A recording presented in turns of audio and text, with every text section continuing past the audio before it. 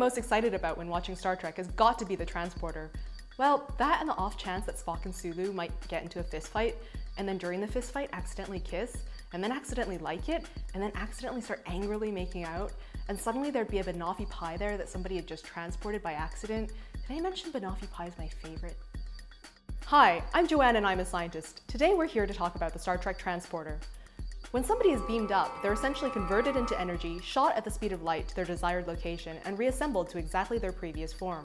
Supposing we did live in a world where you could bypass the Heisenberg uncertainty principle, find a way to store the data involved in recreating a human, and take a bald man in a position of authority seriously, breaking somebody down to energy essentially means you're killing them.